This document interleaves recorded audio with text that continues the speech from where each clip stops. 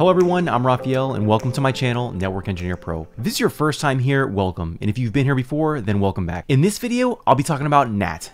No, not that NAT. Come on, get out of here. NAT, N-A-T, which stands for Network Address Translation. At the most basic level, NAT lets us translate one set of IP addresses to another. So maybe like a private address to a public address, or maybe even a private address to a private address. That sounds cool and all, but why do I care? The original purpose of NAT was to use it to slow down the consumption of IPv4 addresses. IPv4 has about 4.2 billion addresses available, and with the rapid growth of the internet in the late 80s and 90s, it was realized pretty quick that, yep, we're probably gonna run out. Right now, there's almost 8 billion people in the world, so definitely not enough for every one person to have a device with a unique IP address. And with that impending doom of IP address exhaustion being anticipated was the main reason for creating things like Cert or classless interdomain routing and NAT, network address translation, back in the 90s. And it's a great thing they did because in 2011, the Internet Assigned Numbers Authority, IANA, which is like the organization that oversees and manages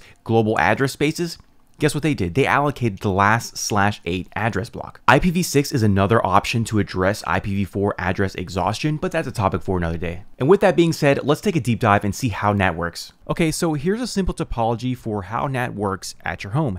After I explain this, I want to show you an example of how NAT is typically done at the enterprise level. Over here in blue, this is our inside network. This is the network in our home, our private internal home network. We have our home router. Maybe it's something that AT&T provided you when you signed up for their internet service. They also provided you with one public IP address of 11.11.11.11. Everything inside your house, like PCs, laptops, iPhones, iPads, whatever, they get an IP address, and they're typically provided from one of these three ranges. Now, these private IP address ranges are defined in RFC 1918. So let's say, for example, that our internal network at our house has a block of IPs from the 10.10.10.0/24 range. So anything inside my home is going to be assigned something from this range. So PC1 has an IP address of .1. Let's also say that PC1 wants to ping 8.8.8.8, which is a DNS server out on the internet. And if that IP address looks familiar, it is. It's actually the IP address of Google's public DNS server. So when PC1 pings the 8.8.8.8, it's going to go ahead and build a packet. Now, inside of that packet, we're going to have a source and destination IP address. The source IP address is going to be the IP address of PC1. So 10.10.10.1. The destination IP address is going to be the destination IP of 8.8.8.8, right? That's who we want to ping. So 8.8.8.8 is going to be our destination IP. The PC builds that packet and sends it out onto the internal network. It arrives at the home router. The home router receives the packet. That packet has a source IP of 10.10.10.1 and a destination IP of 8.8.8.8. The home router knows it needs to send that out towards the internet. So that packet is forwarded out towards the internet, towards its destination. It arrives on the DNS server. The DNS server receives the packet, processes it, analyzes it, does whatever it needs to do, and it's going to go ahead and send a reply. That reply is going to have a source IP address of 8.8.8.8 and a destination IP of 10.10.10.1. I mean, it received a packet with a source IP of 10.10.10.1. It only makes sense that it needs to send it back to 10.10.10.1. So the DNS server builds that packet and sends it out towards the internet. When it arrives at the ISP, the internet service provider routers are going to drop it. It gets dropped big time. Why? Because look at this destination IP address. This destination IP address is 10.10.10.1. That is inside the RFC 1918 address space. These addresses are considered non-routable, and because the RFC 1918 IPs are non-routable, they're not allowed to be routed on the public internet. They are meant to be used and reused in private internal network. So because the packet gets dropped, it never makes it to its destination. So we see the problem. Let's look at how NAT fixes it. Let me clear the screen just a little bit. So like I mentioned earlier, our home router has one public IP address assigned. It's this 11.11.11.11. And same scenario, PC1 wants to ping 8.8.8.8, which is out on the internet. PC1 builds its packet, and you can see here its source IP address is 10.10.10.1, and the destination is 8.8.8.8. That packet gets forwarded through the internal network and arrives on the home router. When it arrives on the home router, the source IP is 10.10.10.1 and the destination is 8.8.8.8. 10.8.8.8. Now, this router, this home router, is configured for NAT, and because of that, it's going to do something special.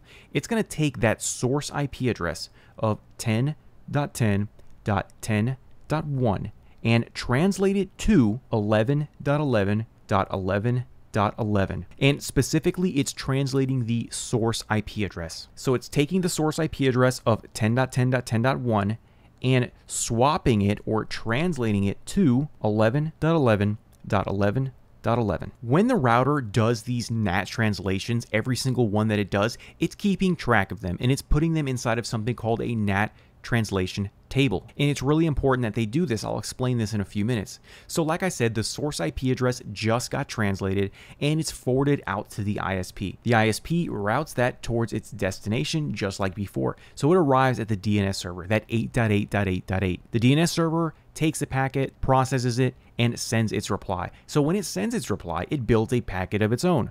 That packet is going to have a source IP address of 8.8.8.8 and a destination of 11.11.11.11, right? It received a packet with a source IP of 11.11.11.11. Makes sense that it needs to send it back to 11.11.11.11. That's why that IP address is in the destination field. So the server sends the packet back out towards the internet. It arrives at the ISP. The ISP says, okay, I just received a packet with a destination IP address of 11.11.11.11. There is no issue here because that destination IP 11.11.11.11 is not part of RFC 1918. It's a globally routable IP address. So there is no issue here. The ISP will route the packet back to the home router. When that packet arrives at the home router, this is what the contents look like. The source IP is 8.8.8.8. The destination is 11.11.11.11. So the packet arrives at the home router. Source is 8.8.8.8. Destination is 11.11.11.11. The router sees that and it says, hold on, I remember this. There's something familiar about this. Let me check my Nat Translation Table because I remember that not too long ago, I natted that. I translated something to 11.11.11.11. So yep, I just checked my translation table. I natted this for sure. So what it's going to do is it's going to reverse the translation. So remember this translation we did here earlier? From 10.10.10.1 to 11.11.11.11, it gets translated back. The router is going to reverse the translation. So what it's going to do specifically to the packet is that this destination IP address is going to be changed to 10.10.10.1. And that destination IP address is routable inside of our private internal network. And it gets routed appropriately back to PC1. Something I want to mention is that even though in this specific step, during the reverse translation, technically the destination IP address here was translated, we are not doing destination NAT. This is still source NAT. All we're doing is reversing the original translation.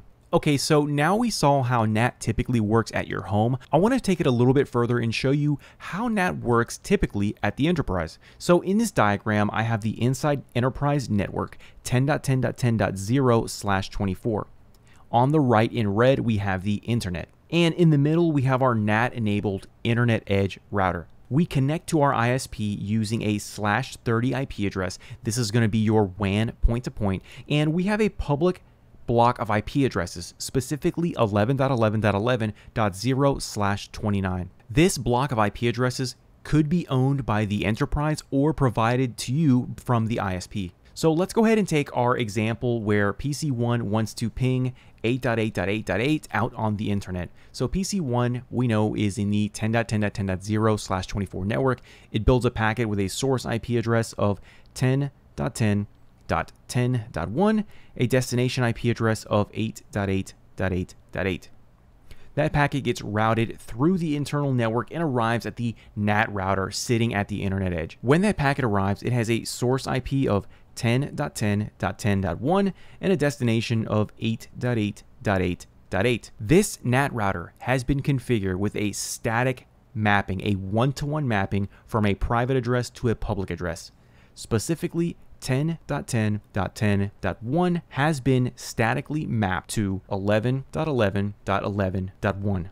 Because the NAT-enabled router is configured with a static NAT mapping, it's going to change the source IP address, right? We're doing source NAT from 10.10.10.1 to 11.11.11.1. After the translation takes place, the router is going to store this translation here in its Nat Translation Table. It's then going to route the packet out on the internet, and it eventually makes it to the DNS server. The DNS server receives this packet, and it's going to process it and send a reply of its own. When it builds its reply packet, that packet's going to have a source IP address of 8.8.8.8 and a destination of 11.11.11.1. The DNS server will then send that packet back onto the internet towards the destination, the NAT router. And there's no issue here because that destination, 11.11.11.1, is a globally routable IP address. When the packet arrives on the NAT-enabled router, this is what the contents look like. The source IP address is 8.8.8.8. The destination is 11.11.11.1. So like I mentioned in the last example, these NAT-enabled routers are keeping track of all the translations. So when the NAT-enabled router receives a packet with a destination IP address of 11.11.11.1, it's going to look at its NAT translation table and say, okay, you know what? I have an entry for that. I translated that earlier. I need to translate it back. I need to reverse the translation. So what it's going to do is it's going to take the destination IP address here of 11.11.11.1 and reverse the translation. So it's going to be 10.10.10.1. After the destination IP address is translated back to the private IP of 10.10.10.1, it can go ahead and be routed back onto the internal enterprise network back to its original host, so PC1. And again, even though in this specific step, we translated the destination IP back to 10.10.10.1, this is not destination NAT. This is source NAT. All we're doing is reversing the original translation. We know what to reverse it to because we kept track of it in our NAT translation table. In this specific example where I translated one private IP address to one public IP address, right? That specific static one-to-one manual mapping, that is static NAT. If for some reason PC2 wanted to talk to 8.8.8.8, whether ping or DNS queries, whatever, we would need to add another NAT translation entry on the NAT router. So we'd have to go into the NAT router and configure a static mapping for 10.10.10.2, translating to 11.11.11.2.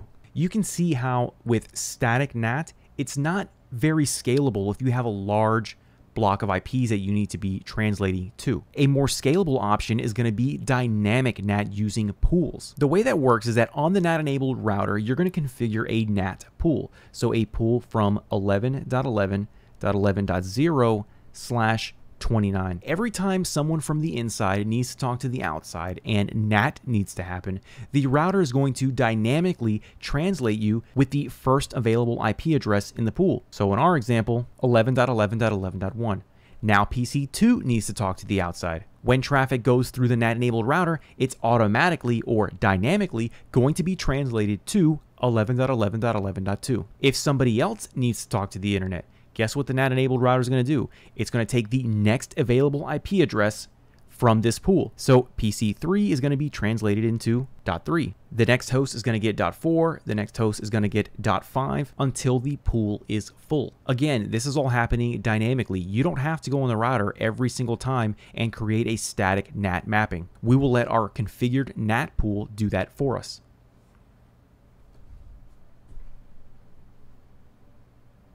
Earlier I mentioned that the NAT-enabled router keeps track of all of the NAT translations. Those translations are located in a table called the Nat Translation Table. On Cisco iOS, you can view the Nat Translation Table by entering Show IP NAT Translations. When you're looking at the Nat Translation Table, there are some new terms that we need to know about. In the world of NAT, we have a concept of inside and outside, local and global. The inside typically refers to the enterprise or the private network. Outside typically refers to the public internet. Not only that, IP addresses are classified as either local or global. A local address is the address as seen from the inside. So how does the private enterprise LAN see an address? Global is how the address is seen by devices on the outside. Now, if we combine these terms, we have inside global, inside local, outside local, and outside global. In this specific NAT translation output, I configured a static NAT mapping for the inside IP of 10.10.10.1 to 11.11.11.1. After I did that configuration, I checked the NAT translation table. So let's break it down. What I want to do is I want to cover inside first, then we'll cover outside. Let's talk about the inside local first. The inside local IP addresses, these are the IP addresses that are assigned to the inside devices. So the devices inside of our private network, so like PC1 or PC2. These inside local IP addresses, these are not advertised outside to the internet. The internet has no idea how to reach our private subnet 10.10.10.0/24. That's why we have the name local. So inside local is the easiest one to remember. The next one I want to talk about is inside global. The inside global address, this is the address after NAT was completed. So what was 10.10.10.1 translated to? That would be the public IP address the ISP gave us, so 11.11.11.1.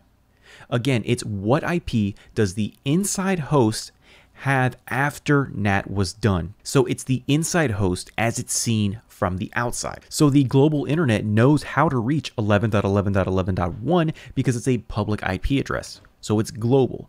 We call it inside because it's representing something on the inside network, and specifically PC1 in this example. So again, it's the IP address of the inside host after it was NATed. Then we have the outside local. Now the outside local, this is the IP address of the outside host, like the public DNS server from Google, the 8.8.8.8, as it's seen from the perspective of the local network. So how does the inside network see that outside IP address? Then we have outside global. The outside global address is addresses that are on the outside. They are assigned to devices out on the public internet like 8.8.8.8.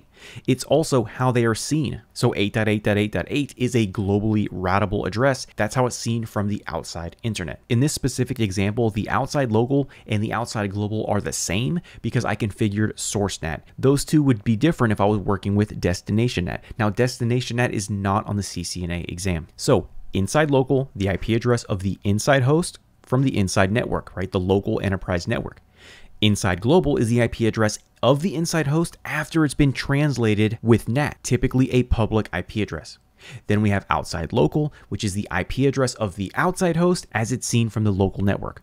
Then we have outside global, the IP address of the outside host as seen from the perspective of the outside. All right, so now you have an understanding on how NAT works and why we need it. Join me in the next few videos where I hit the CLI and I show you how to configure NAT on Cisco routers. I really hope you found this video helpful. If so, don't forget to like, comment, and subscribe, and you can follow Network Engineer Pro on Facebook. All the links are in the description. That's it for now. Thanks everyone. Have a great day.